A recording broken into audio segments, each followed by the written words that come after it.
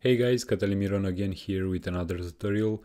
In this video I'm going to continue the Popmotion series and I'm going to show you how to create this morph effect using Popmotion and Flubber. And we are also going to animate the background.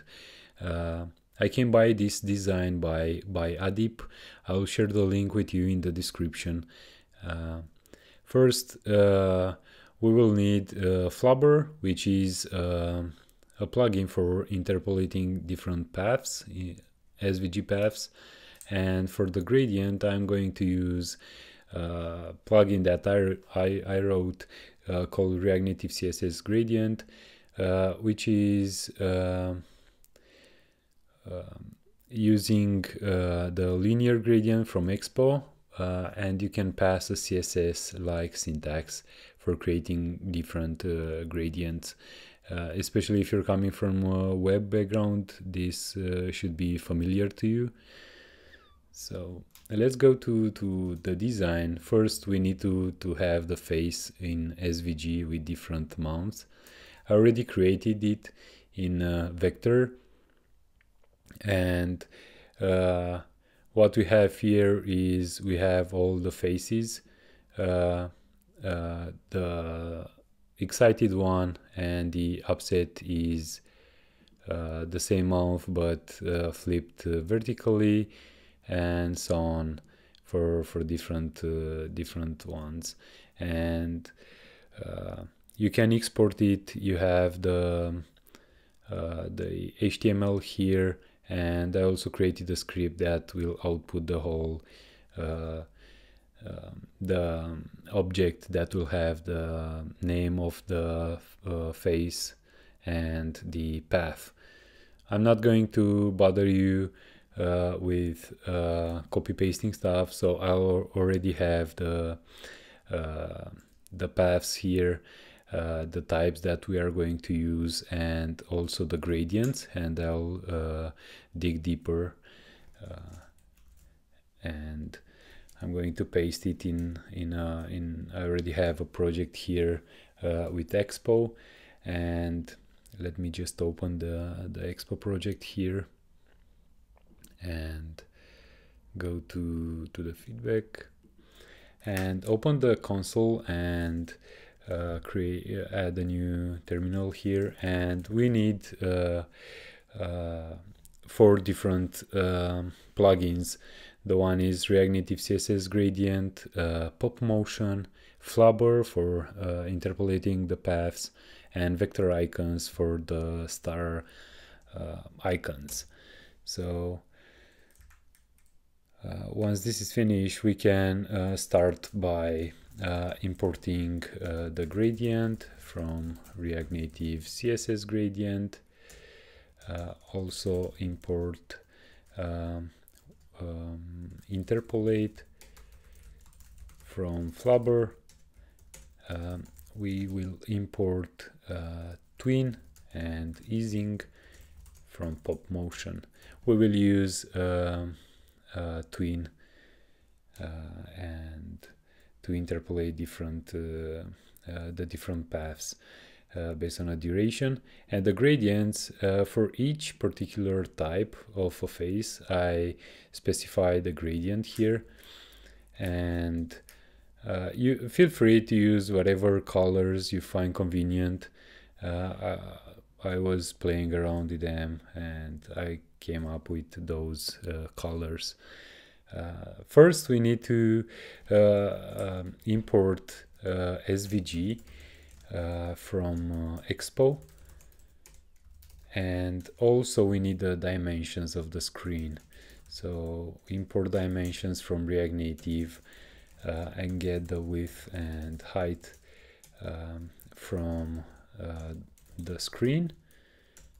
And from the SVG we will need the path and the group from SVG.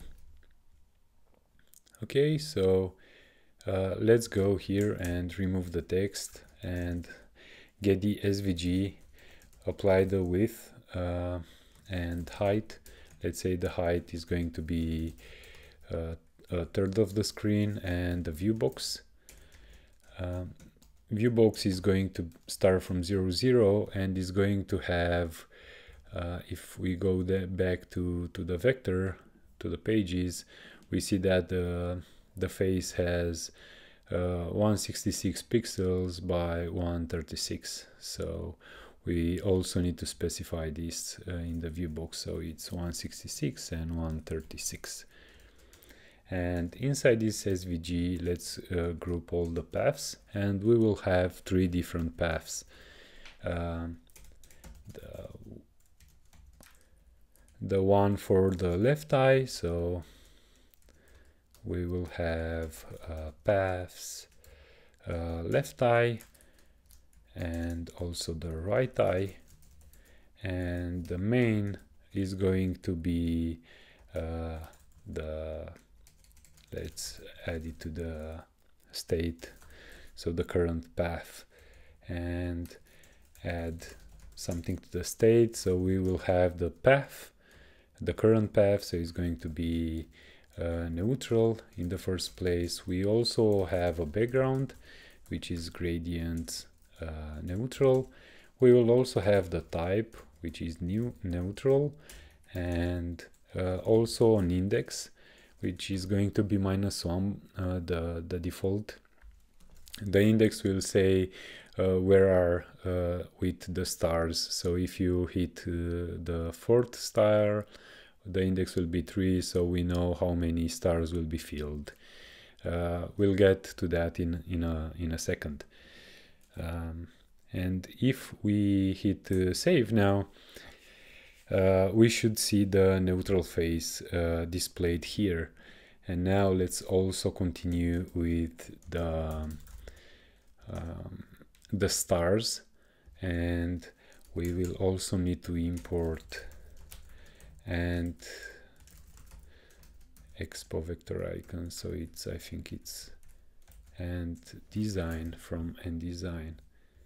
We will iterate over the types, and we'll say we'll have the type and the index, and we are going to return touchable opacity, and we will pass the key being the name and also on press handler. For now, let's leave it empty, and inside we'll have the and design. We specify the name of the icon, and also the size is going to be 32, and the color is going to be white. And the name, we will have either star or start being a line. So the star is filled, star O is just the line star. And if the index is greater or equal to the current index, we will have the star, or otherwise we'll have the star O. And if we apply a different background, let's say 09C, let's also don't forget to import the touchable opacity and hit save. We should, okay, I just forgot. So as you can see, we have the stars here, and if we specify the index to be 2, we'll have the first 3 icons filled. And now let's go to the view, the wrapper, and apply a style. So it's going to be feedback wrapper, and the feedback wrapper will have flex direction of row. We also align items to the center and justify content space around. Let's also give it a height of 60 and border radius of 30 pixels and a background color of 0.05, maybe something really really small, and hit save here, and also apply a width with multiply with 0.9, so 90% of the screen. Cool. Now we have the stars here, and on press we would like to interpolate between different paths, so interpolate paths, and here we will pass the type and also the index. And in this method, interpolate paths, we'll have the type and the index.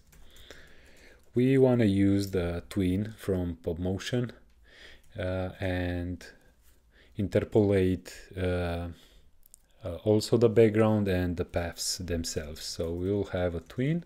This one accepts the duration of 400 milliseconds. The ease is going to be easing, ease in out.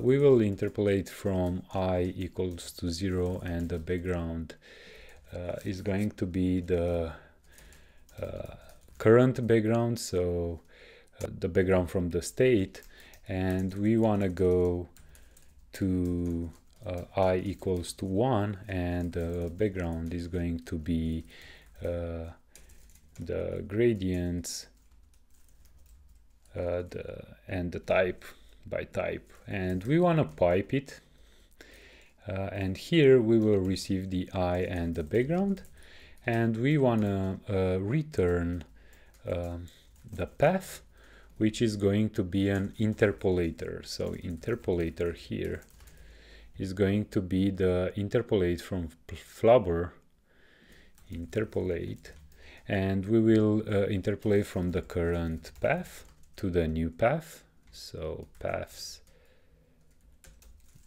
and the type, and pass max segment length to 2, and this interpolator we will call in the path, and we're also going to pass the I. This interpolator will interpolate the path from initial to the final one based on from 0 to 1 based on this I. And we also want to pass the background here, and when the animation will start, we will receive the path and the background, and we want to set state with path, background, the type, and the index. And let's hit save and see. Now you see when you will move to a different path, everything will work properly, and you can also move quite fast, and because we will transition from the current path, everything is smooth. So if you're moving fast, you'll see everything it's working properly. And now we also need to wrap everything with a gradient. So the gradient is going to be the parent of this component, and we will specify the gradient. So in this case is the gradient from the state, and we will need to pass some styles. So it's going to be styles gradient, and the gradient we need to pass the width and the height, so it's full screen, and we will align items to the center, let's say, and justify the content to the center.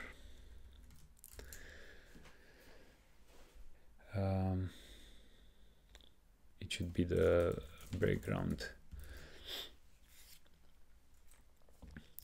Cool. So as you can see, for example, for neutral, we have a linear gradient to bottom, so it's going to go down, and when we are going to change it, it's going to animate to the new gradient. Let's try it out. So as you can see, everything is working smooth, and we have also the gradient animation. And the last thing that we need to do is to also give this a fill, like an universal fill, and also create the constant here. Is going to be, let's say, 333, and hit save, and we have like the full animation just working. It's also the background, the color, it's also working for the background if you're changing super fast. Let's also apply that view with the text that was saying please rate your feedback. So, and we also need to have do let us know your thoughts, and we will also need your feedback matters. And for it, let's also apply the styles headings, and for this one, this is the heading, this is the body. Copy it. Let's see what we also wanna. Let's also wrap this SVG and the view inside the view, and pass a style saying styles SVG wrapper, and go to the styles. We don't need style, so we will have the headings, the heading, the body, the SVG wrapper, and what else? Nothing. So this is going to be the color is going to be white, and also for the body is going to be white. And for the body, I'm also going to specify a font family, which is Menlo. And the headings will have a flex of 0.4, and we will align the items to the center, and also get rid of the justify because we don't want everything aligned here centrally. So this one will have a flex of the remained size, and we will justify content space around, and also align items to the center. And for the heading, we are also going to apply a size of, let's say, 42. The line height is going to also be 50, let's say, and let's leave it like that and see where we are. Our font weight of 700, and I think that I'm also going to decrease the size. And for this one, we want to justify content to the center because we want to position everything to the center. And this one, it's also going to be center. And for the SVG, let's apply a different style. So styles.svg container.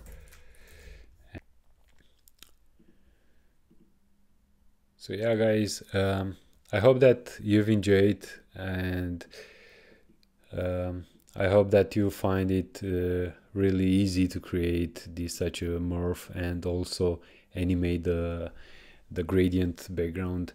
And I hope that you found it useful.